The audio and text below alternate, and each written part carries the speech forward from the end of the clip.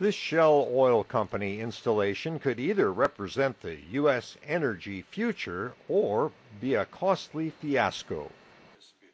Shell hopes to drill down into shale rock. It looks like this. It contains a chemical called kerogen, which can be subjected to high heat to produce oil. Past efforts by other oil companies to dig out and process shale failed when the price of crude oil dropped dramatically in May 1982. Prices are now at record high levels, and Shell spokesman Tracy Boyd says the company has developed a process for extracting the oil without digging out the shale. We're taking the heat right into the oil shale formation and converting the organic material that's there, called kerogen, into a producible liquid hydrocarbon. At the Shell Mahogany Research Project in the Piceance Basin, workers have surrounded a section of shale with a freeze wall. They pump cold ammonia through pipes around the site.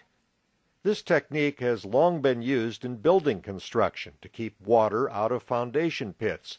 And at the Shell project site, it also prevents oil from escaping into nearby groundwater. At the Colorado School of Mines, Jeremy Boak serves as project manager for the state's Energy Research Institute. He says Shell's ambitious experiment could pay off, but the company faces great challenges.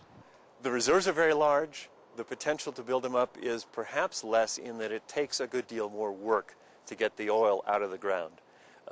You're essentially cooking a rock that isn't quite ready to produce oil yet.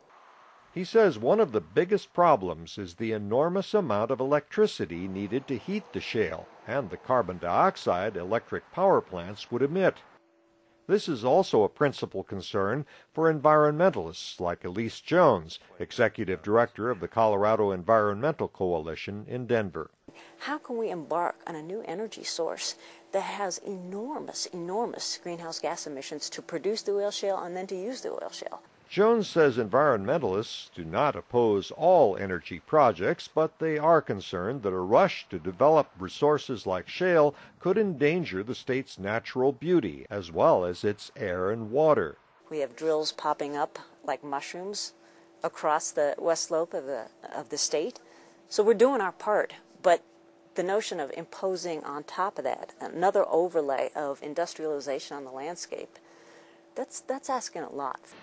But Shell's Tracy Boyd says his company is moving cautiously, trying to determine how to get the oil out of the shale without damaging the environment.